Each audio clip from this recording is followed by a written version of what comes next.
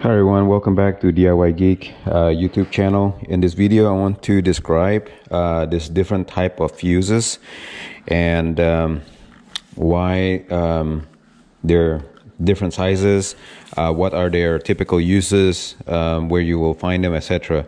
So this is a fuse that is probably back in the 1980s, 90s, 2000s.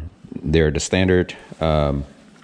I think they call it standard auto fuses, and it's about the size of your fingernail, and they work great for most cars until I would say the year 2000, and the cars are getting smaller, so they created this mini size in the middle right here, which is about, I would say, half the size of the standard, and a little bit bigger than half of the standard.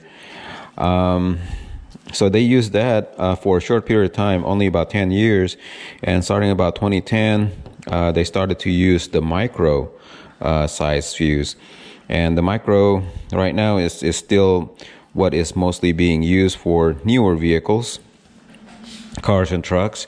And the micro comes with pretty much all the sizes, also all the way to 20 30 amp even. Let me see here. So in my kit right here, actually there's a purple one also. Usually purple means 35 amp. Let me see, this is 7.5 amp.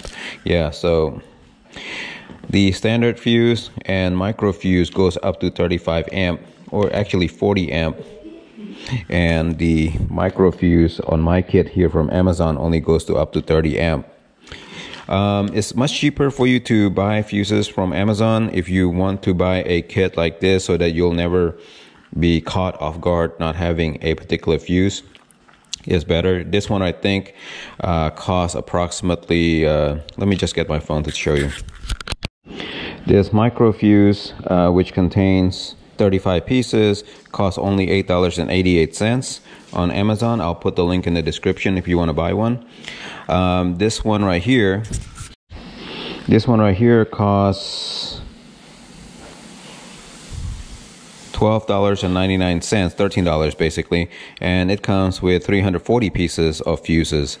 So yeah, so it's much cheaper, obviously, if you do the math, for you to buy it. If you buy it from AutoZone or Advanced Auto Parts, they're gonna cost you probably almost 50 cents per fuse, but over here is much cheaper if you buy it in bulk like this, if you use a lot.